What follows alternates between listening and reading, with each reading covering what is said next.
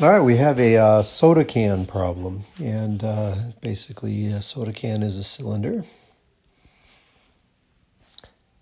So there's our can. Cylinder is defined by its height and radius.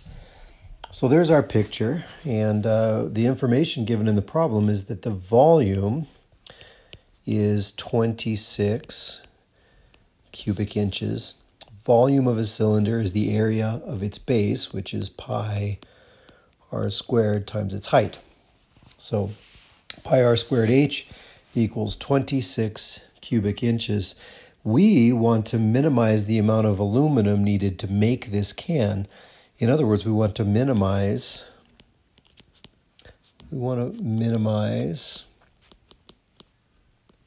surface area. So the surface area of this thing, you can think of the top and the bottom, of course, 2 pi r squared. Those are circles. But what's the area of the side of the can? Think of taking that side, cutting it, and unrolling it. You get a rectangle if you do that. And the area of that rectangle is the circumference of the base, 2 pi r, times the height. Those are the length and the width of the rectangle you would get if you unrolled this can. So we have a function that we want to minimize. We call that the objective function. So we want to minimize this objective function. We know how to minimize things, right? We minimize with derivatives. But SA is in terms of two variables, h and r. So we've got a surface area. We have a function we want to minimize, but it's in terms of two variables. This is single variable calculus. We have dealt with functions of one variable and taking derivatives and optimizing functions of one variable. And now we have a function of two variables, and that is where the volume comes into play. So the volume comes into play here. We can, from the volume equation, from the equation for the volume, we have h equals 26 over pi r squared.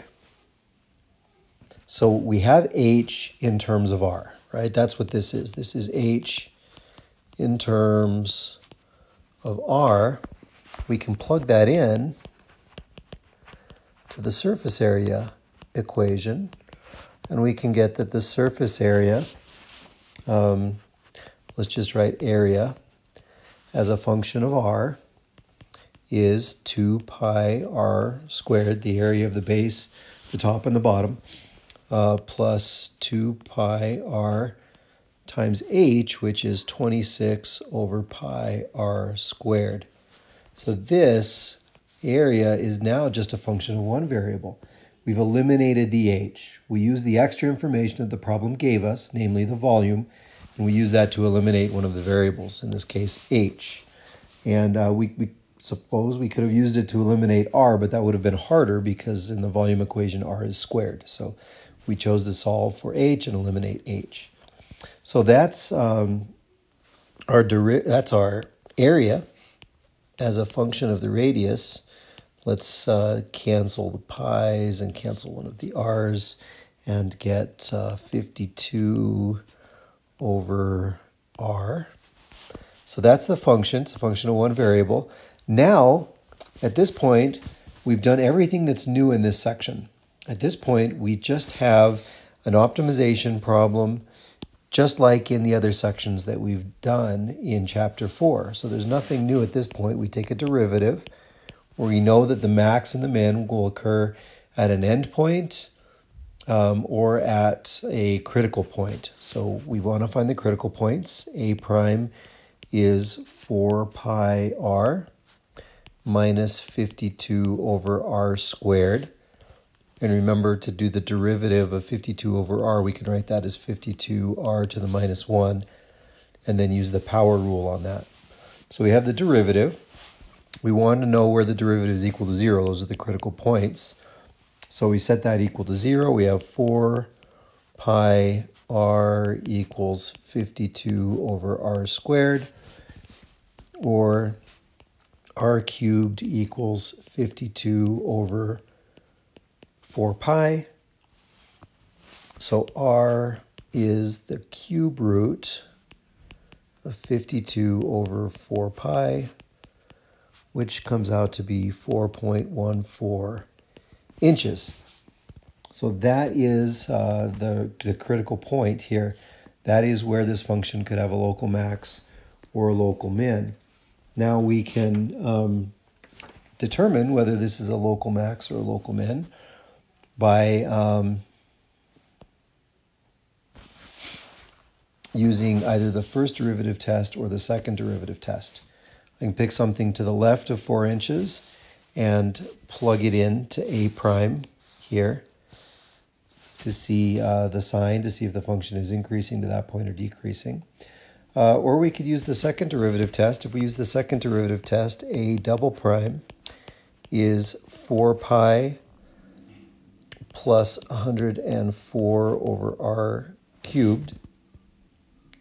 So a double prime of 4.14, the second derivative at our critical point is positive, which means we have, which means it's concave up at that point, which means we have a local minimum.